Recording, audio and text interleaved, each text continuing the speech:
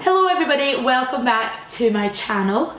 Well, do you know what? I guess actually at this point it's more like you welcoming me back. I feel like yet again my YouTube hiatus has been a bit more common than my YouTube presence, but it's just time. It's all down to time. I would love nothing more than to be making as many videos for you as what I was able to do during university, but that simply just isn't the case. I feel like over the last few years my mind has been so busy thinking of work that I sometimes don't even have an idea for the content that I want to create, and then when it gets to the point that I do actually have an idea, finding the time to film it and then edit it just doesn't seem to happen. And that's something that's actually happened trying to film this video here as well. I have known for quite some time now that I've wanted to do a video like this. I've wanted to sit down and talk through the planning process, because going into teaching from university, planning is something that is so difficult and it seems very daunting at the time, and I'm not gonna lie, sometimes it does seem like a very daunting task still, but I knew it was a video that I absolutely wanted to film, just talking you through the planning process. So that's what we're going to do today. I am going to talk you through how I go about planning for a term of teaching. Now at the moment we are actually in the middle of a term. We're at the February half-term holiday right now, which is why I'm sitting down to film this video, but the clips that I'm going to insert throughout this video were filmed over the Christmas holidays as I was planning for term 3. Now I would have loved to have sat down and filmed this talking section as well as I was doing it, but I just didn't get round to it. So now I'm going to talk you through the process, and I'm going to overlay some clips as I go of me planning for term 3, which is the term that we're currently in just now.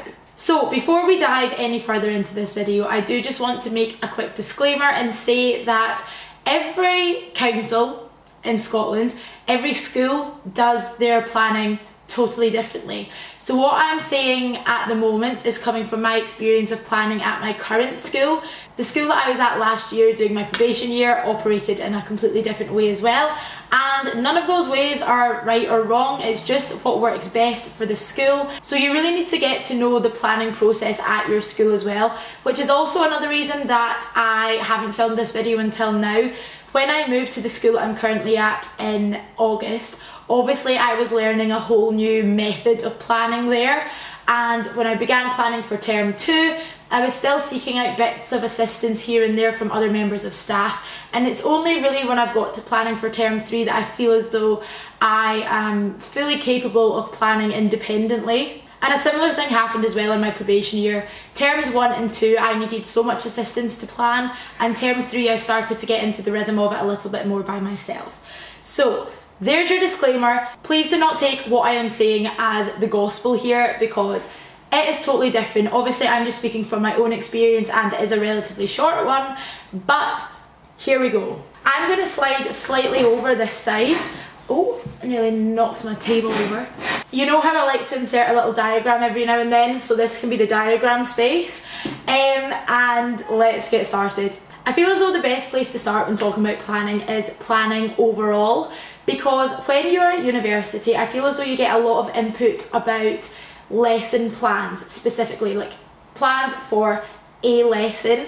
And when I was at uni there was a lot of talk about the 8-step lesson plan and how it had to be laid out in a certain format. Whenever you went on a placement you had to do specific lesson plans for each individual lesson that you were going to teach. When you get to the point of doing your probation year and then moving past that point, the lesson plan no longer exists. It would be entirely unrealistic to expect a teacher to plan every single lesson in that amount of depth. It just would not happen. There would not be enough hours in a day. So when it comes to teaching your own class, planning in terms of short-term planning is done day to day. Every teacher will have a planning folder, and in that folder there will be a lesson plan for Monday, Tuesday, Wednesday, Thursday, Friday. And within that lesson plan it breaks down each individual lessons into learning intentions and perhaps success criteria if they're not getting co-created on the day. It is in those daily lesson plans that you will talk through any resources that you need, any videos, the key teaching points throughout the lesson, and that will normally be like a 2-sided sheet of paper. Then you go from your short-term planning to your more medium-term planning, and for me medium-term planning looks like your termly plan. It is this middle level that we are going to be focusing on today, because I'm going to talk you through my planning for term 3. But when you go from the medium term planning to long term planning, that's more looking at your yearly overview, and that's sort of focusing on any specific areas of the curriculum that you're going to focus on in a certain term. For example, at both of the schools I've been at, they both choose to do relationships, sexual health and parenthood in term 4. So that's something that would be included in your long-term plan and your yearly plan from the start, because you know that that's something that's going to be done at that time. Similarly, things like Scots language, Scots dancing, anything Scottish studies is normally done in term 3 because of Burns Night in January. Then say if you're in primary 1, things like the nativity will obviously be happening every December, so that would already be in your long-term planning. But for now, let's dig into the medium-term planning. We are going to look at how I, in particular, plan for a term of teaching. Now, as I'm going through this, I'm going to be speaking most specifically about planning for one particular class.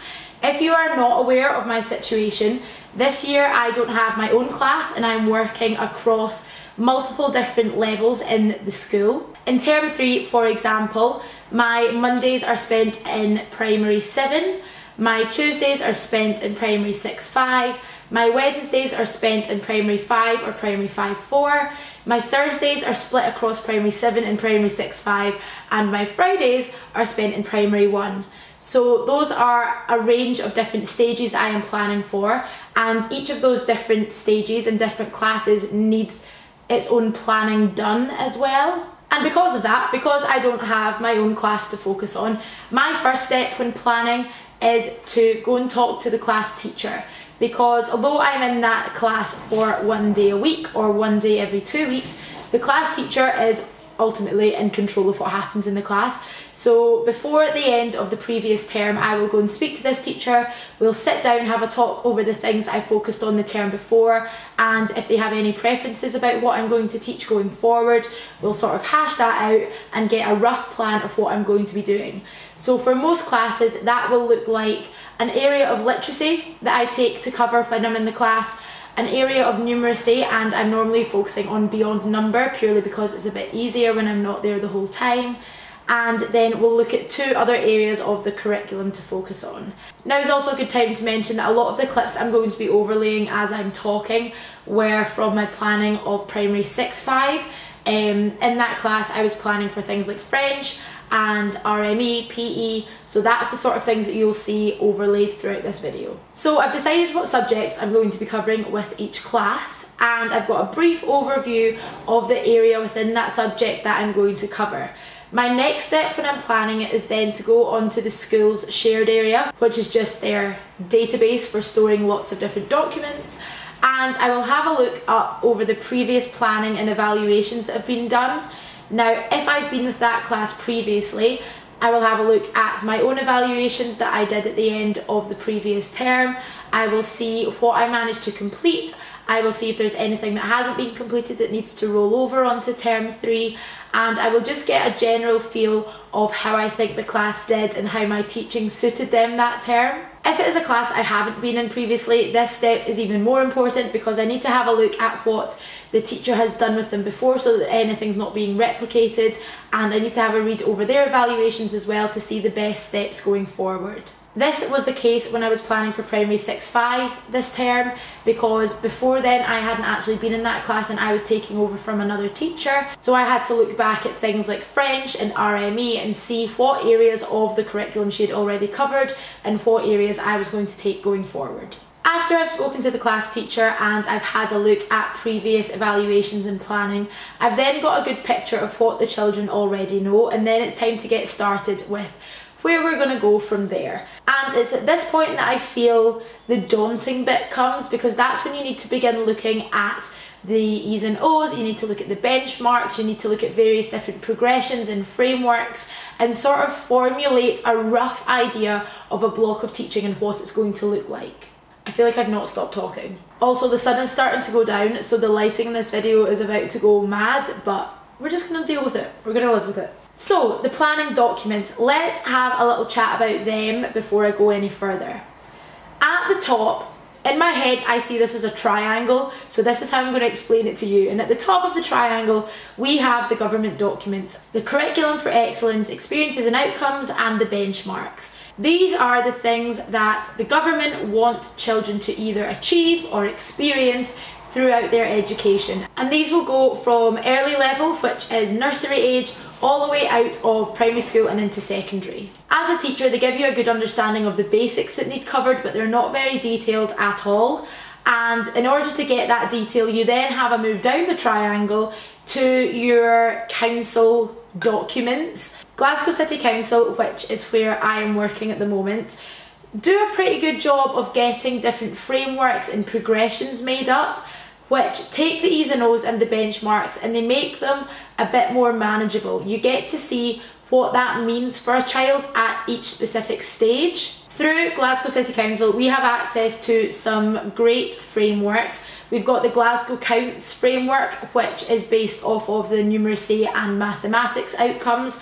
We've got the Literacy for All, which is quite self-explanatory, and there's also some great frameworks as well for things like the expressive arts and STEM subjects as well. And the thing that I really love about these documents is not only do they make the E's and O's and the benchmarks seem a little bit more user-friendly, but each of these frameworks come with back pages, and on these back pages you have access to things like different resources that you could use for each subject. They have video links or good websites that you might want the children to engage with, and they also break down your benchmarks a little bit more so that you can see what the child should have done the year previous and what they should be able to do by the end of the year, because the experiences and outcomes are a bit vague, and I feel like the framework gives you a more, I don't know, I guess it's just a more measurable goal to work towards, if that makes any sense.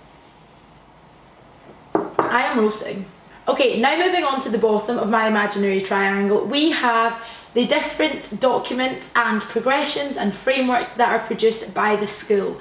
Now obviously these will all differ entirely depending on where you are working. But obviously different schools have different priorities. They have different subjects or areas of subjects that they want covered at certain times, and that is all found within your school's own documentation. For example, at my school we have an RME planner which looks at the different experiences and outcomes that they want covered at different year groups and the assessment that can be done alongside it.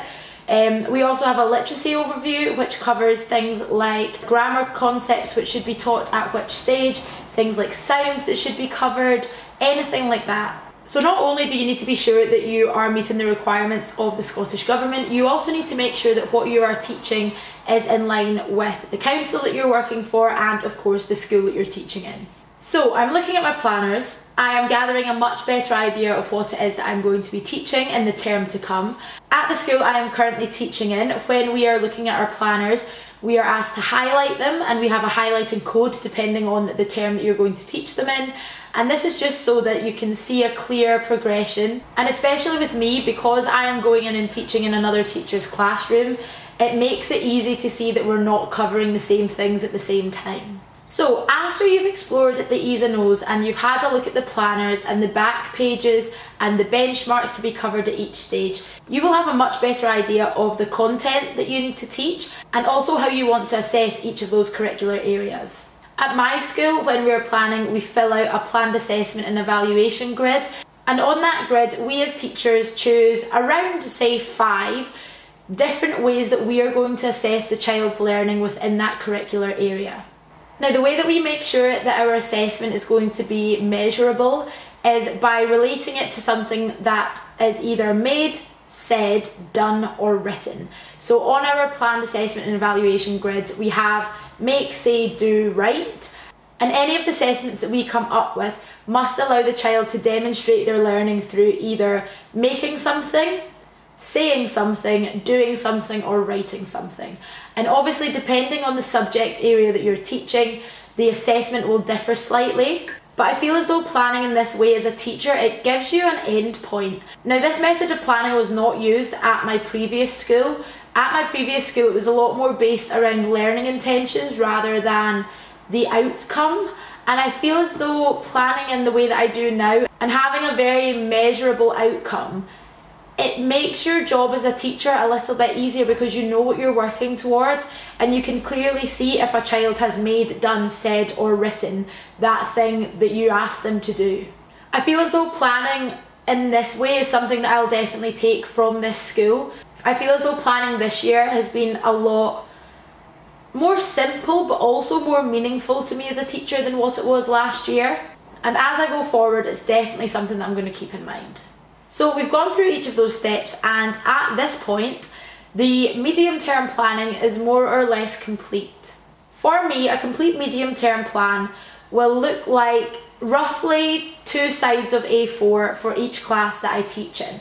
And on my planned assessment and evaluation sheet, I will have a breakdown of the subject areas that I'm going to be teaching that class. So for example, for Primary 6-5, it is literacy, with our focus being non-fiction reading and writing. I have numeracy, where our focus is patterns in relationships as well as impact on the world. I then have French, and our focus for this term is food and drink. I have RME, where we are going to be focusing on Bible studies and Bible stories.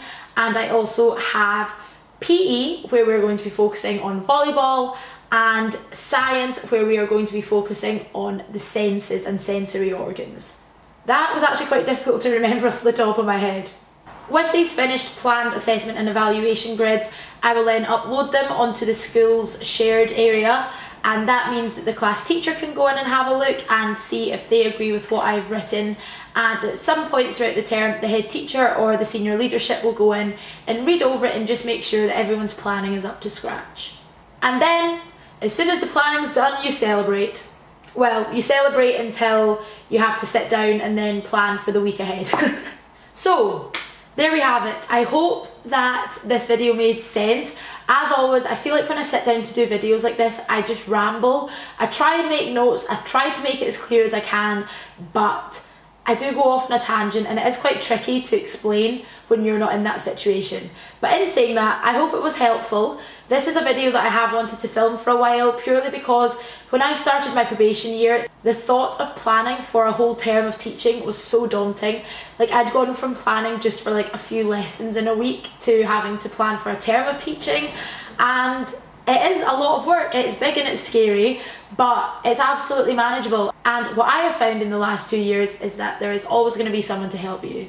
So I'm going to leave it here. I hope that you guys did enjoy this video. As always, if you did, please give it a big thumbs up. And if you're not already subscribed to my channel, please do subscribe. I cannot promise quality, regular content, but you want to be here when it happens, don't you? Anyway, I'm going to shoot off. I really hope that it isn't as long until I post another video, but your guess is as good as mine at this point. Thank you guys very much for watching, and I will, fingers crossed, see you again very soon. Bye!